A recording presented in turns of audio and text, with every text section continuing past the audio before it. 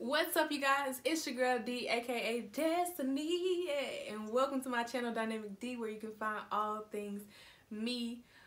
First of all, I want to say thank you all for all the support on my last video. I surpassed every goal that I had for that video, and I was just so overwhelmed with gratefulness that y'all are really supporting me. And as you can tell by the title, honey, we doing a story time, and I'm gonna be telling y'all about the day I found out I was ugly.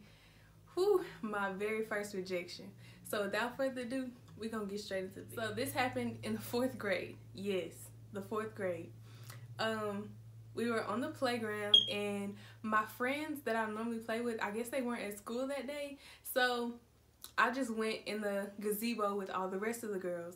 I went to Crestview Elementary, right? So when I was in school, the gazebo closest to the parking lot was the girls' gazebo, and then there was another one on the other side that was the boys' gazebo. So I went in the gazebo with all the rest of the girls, and somehow the conversation got to who everybody liked, and we were kind of just going in a circle, like saying who we liked, and then just go to the next person, right? By the time it got to me, there were a lot of people already taken, and I didn't have anybody that I liked that I could say, but I wanted to participate in the game, so I just said one of my friends. Me and him we were cool. Well, I thought we was cool or whatever. So when it got to my turn, I just said his name, right? And why I do that? Soon as I said his name, it was like the whole gazebo went crazy. Everybody was like, "Oh, you like him? For real? Him? Really? Oh my God." They knew he was out of my league, child.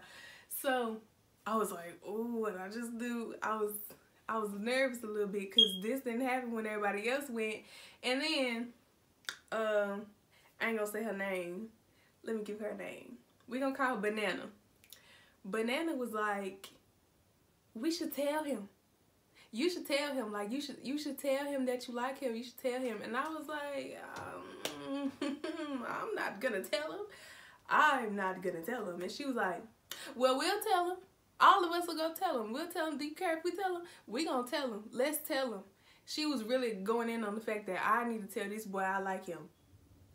Nobody else had to tell their person who they liked. So I didn't understand why it was me, but I was still trying to play it cool. So I was just like, I mean, I guess. And as soon as I said that, y'all, as soon as I said I guess, Banana spotted him out. He was way across the playground. I don't know how she saw this man. He was across the playground on the little track on the far side of the track. And she was like, "There he go right there. Let's all go tell him. Let's all go." Boom. Every girl in the gazebo got up and shot across the playground to go tell this man I liked him. And I was like, dang, I didn't even like him for real. I just wanted to participate, like we were just friends, like we were cool.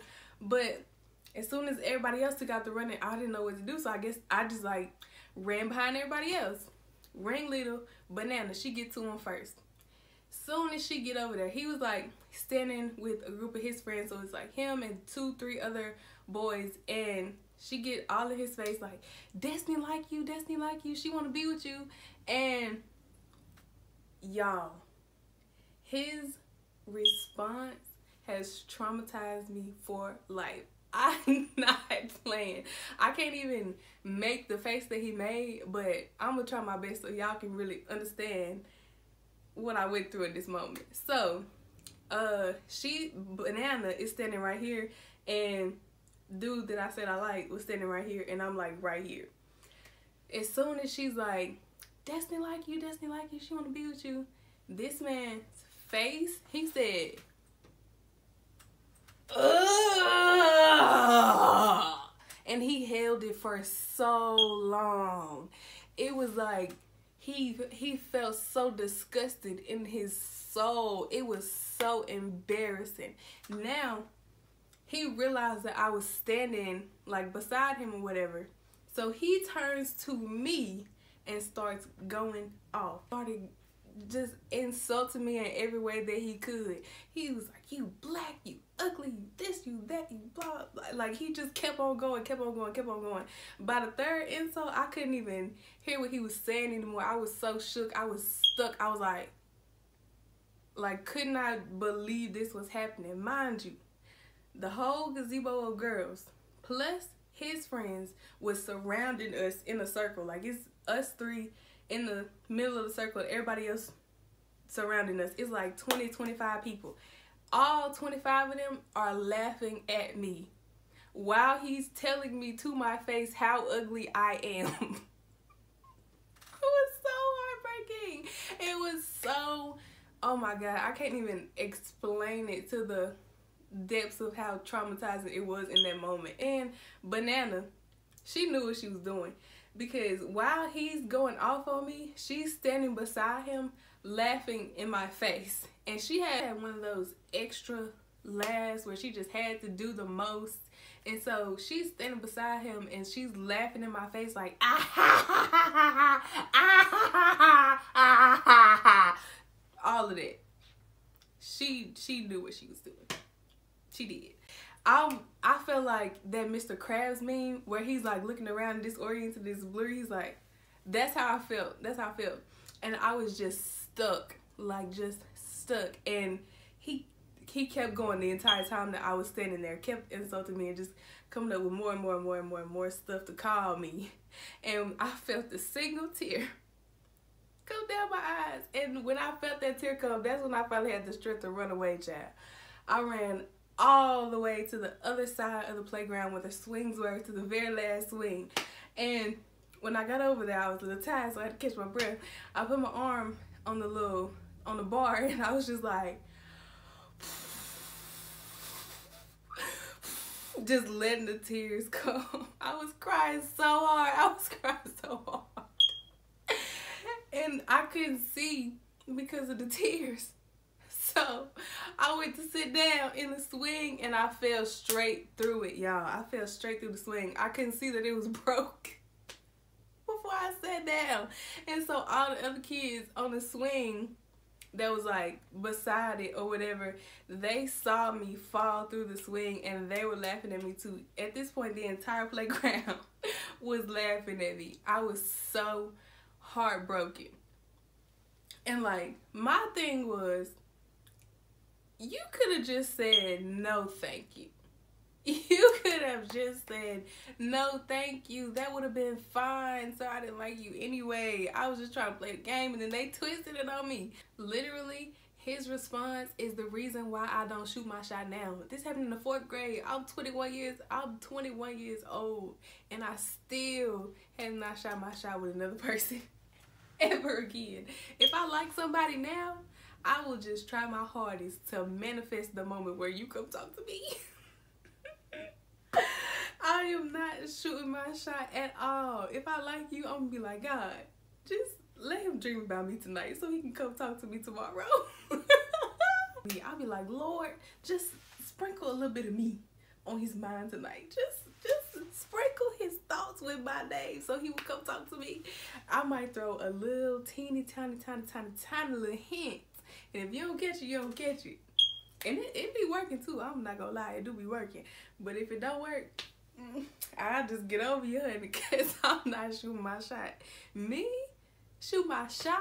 No. That's why I was sorry at basketball, just out there playing defense, getting tired, because I ain't shooting enough. No, I don't shoot no shots. You can have that. No, sir. Like, you had to do all that? All of that?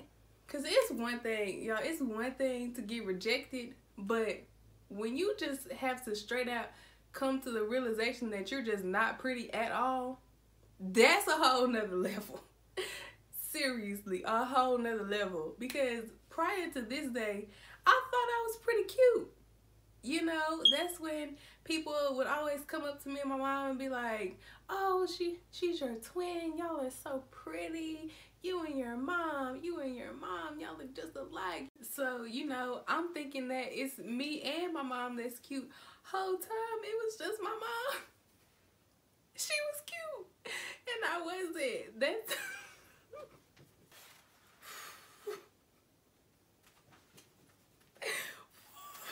Y'all don't understand how hurt I was, because I'm out here thinking, you know, I'm like a pair of Jordans or something. And whole time, dude come through like, no ma'am, you're not even the $1 flip-flops at Dollar General. Bring it down. Bring it down. Like, I felt so ugly after that. It took me years to feel pretty again. And that day when I came home, I guess we didn't have any homework that day, so I came in my room and I like turned the TV on, and it was on one of them channels that just play a bunch of music videos or whatever, or like performances. As soon as I turned the TV on, it was Aaliyah singing Pick Yourself Up and Try Again. Y'all, the song is meant to be encouraging, but it made me so mad. It made me so mad because she on TV with her little dance moves. Pick yourself up and try again, try again. Oh, and all of that. And I'm just looking at the TV like, and I started going off. I started going off. I was like, now why would I do that? You see how that man disrespected me to my face? He had the whole school laughing at me. Why would I do that? If he ain't like me today, he ain't gonna like me tomorrow. I started going off, y'all. Do you know how hurt your feelings gotta be for you to come home and talk bad to a dead lady through a TV screen? That's next level hurt. Next level, I'm telling you. It was so bad. And then, you know, everybody saw what happened, so it's like rumors going around the school or whatever. And I found out that the reason why he didn't like me was because I was dark skinned. Y'all, I'm not even that dark. And he was darker than me. But this was during the time where the dark skin versus light skin beef was heavy, and he was team light skin or whatever. And so he didn't like me because I was dark. I feel like every dark skinned girl kind of got a story like that where you realize people didn't like you because you was dark. If you do, if you know what I'm talking about, put it down in the comment. But anyways, that next week I got my revenge. I thought we were cool because we would play together outside of school. My mom, who's a hairstylist, used to do his mom's hair, right? So she would bring him to the salon with her when she got her hair done. We would play together like we was real cool. So that next week, his mama came to get her hair done, and she brought him, and I saw them walk in, and I was like, him again. And his mama walked up to me. His mama walked up to me and spoke like, hey, Destiny. She was all excited, and I tried to act like I didn't hear this lady, because in my mind, I'm like, why is this lady talking to me after she raised her son like that? Ooh, why she talking to me? Because I know he learned that disrespect from you. He ain't get that out of nowhere. He disrespectful because you disrespectful. I don't like you either. Stop talking to me. So I was trying to act like I didn't hear her. But I guess she didn't know. She didn't catch on to the fact that I was ignoring her. She thought I didn't hear her for real. So she spoke again. And I was like, hey. Because, you know, my parents did teach me to be disrespectful to my elders. I ain't want to speak to this lady, but I spoke back anyway. So he come up to me trying to play. Trying to act like we cool. I looked at him dead in his face and I said, ugh.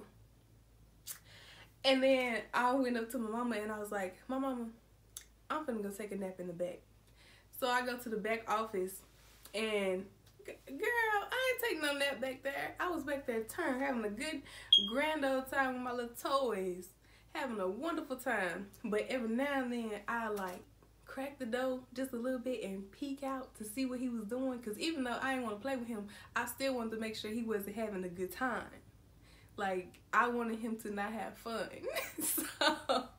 So every now and then I just peek outside the door just a little bit and see what he was doing. And y'all, he was so bored the whole time. He was just sitting in the waiting room chair like, just making faces and just sitting there, and then he'll change position just like, just sitting there having an awful time. And I was so happy. I was so happy because that's what you get. That is what you get. You don't get to embarrass me in front of the whole school and then come play with me in private like we cool. No, sir. That's not what we doing. So after that day, I felt like I won. I felt like I won. But in hindsight, looking back, what he did to me, it was way worse because this man embarrassed me in front of the whole school. What I did to him was just like a minor inconvenience. So I didn't really win, but I felt like it at the time. So that's all that matters. But anyway, make sure that you comment your favorite part of the story down below and let me know what other content you want to see from me, because I'm not just doing story times. I will not be giving y'all my most embarrassing stories all the time. And share this video. I know you know somebody who will laugh at this. So make sure you send this video to them and have them check out my channel, child. Don't be selfish. We love everybody over here. But anyways, if you made it this far into the video, obviously you love it here, sis. You loving it, sir. So you might as well hit that subscribe button, leave a like and a comment, and I will see you in the next one. Period.